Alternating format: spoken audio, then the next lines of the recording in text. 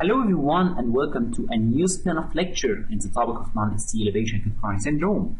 And today we are speaking about a strange term that doesn't look familiar to many of us, and it was not looking very familiar to me, which is resting U-wave inversion in the context of non-ST elevation acute coronary syndrome.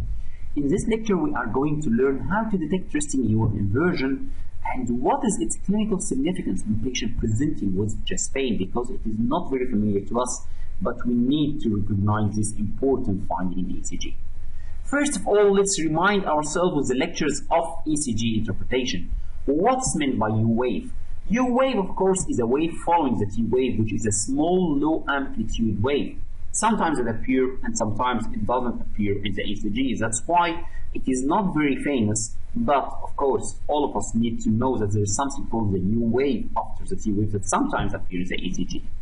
So what's the cause of this U-wave? It has many explanations, like delayed vaporization of Purkinje fibers, prolonged repolarization in the mid-myocardial cells, or sometimes we call them M cells, or after potentials resulting from mechanical force in the ventricular wall. What are the criteria for the U-wave? Usually it goes in the same direction that U-wave. So T-wave positive, U-wave would be positive, T-wave inverted, U-wave would be inverted. It is inversely proportional to the heart rate, so it grows bigger as the heart rate is slower, and so it becomes more visible when the heart rate is, example, less than 65 beats per minute.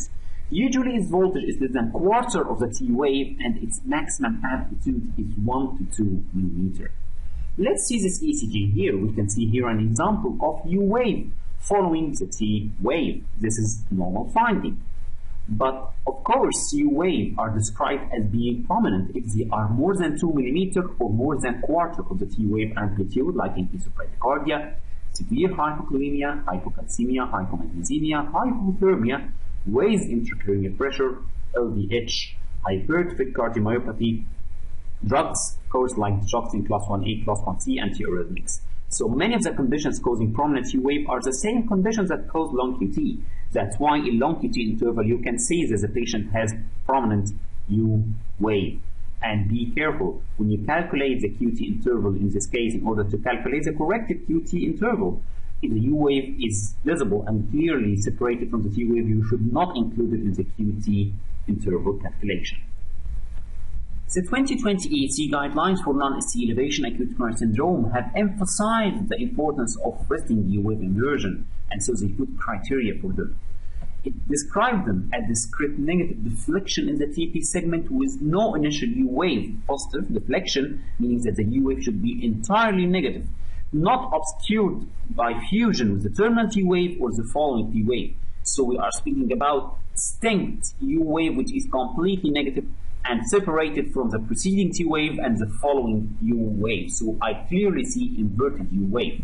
It usually occurs in lead 1, AVL, V4, V5, V6. We are speaking about the lateral leads, and it usually indicates severe stenosis of the left main or LED with positive predictive value of 92%. Here in this ECG, we can see here that there is evidence of resting U-wave inversion, which are clearly completely negative U-wave, distinct from the T-wave and from the P-wave. So we have clear evidence of resting U-wave inversion. Here in this ECG as well, we can see here that the patients having resting U-wave inversion, they are of course shallow U-wave, but as they are less than 2 millimeters, but they are clearly inverted U-wave appearing in the infralateral bleed. So we are speaking here again about resting U-wave inversion. So resting U-wave inversion can be considered as an early sign of myocardial ischemia and evolving infarction. It may occur sometimes in prinzmetal angina, which is the vasospastic angina, and it usually signifies severe stenosis of LAD or left main. So usually it is restricted to the lateral lead, and sometimes may extend to the inferior leads. So the presence of this sign in ECG in a patient with non-ST helps you to select invasive coronary angio as the next step, rather than non-invasive imaging if your clinical suspicion, of course, for myocardial ischemia is high. So I'm speaking about a patient presenting with typical chest pain, and when he is having this finding, and this clearly distinct finding, not just a query resting U-wave inversion, no, there is a clear evidence of resting U-wave inversion as we described before in the criteria. At that time, you can select that based on your clinical sense and based on the ECG, you can go for coronary angiography for revascularization. What are the other causes of U wave inversion in order to be oriented with? Because sometimes it is caused by other pathologies or other diseases rather than myocardial ischemia.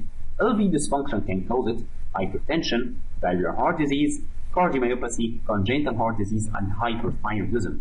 So sometimes you may find that the coronary angio is normal, and echo may show you other pathologies that may cause resting U wave inversion. So now at the end of this very short lecture, but of course it's very important, we understood how to diagnose resting U wave inversion and what is the criteria and what is the clinical significance of this finding, which is not common to be seen, but it is very significant in patients presenting with typical chest pain.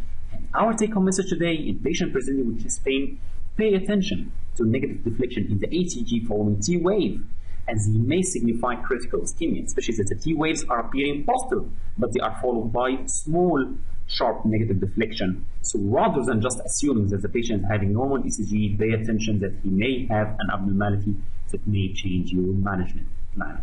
Thank you very much for watching.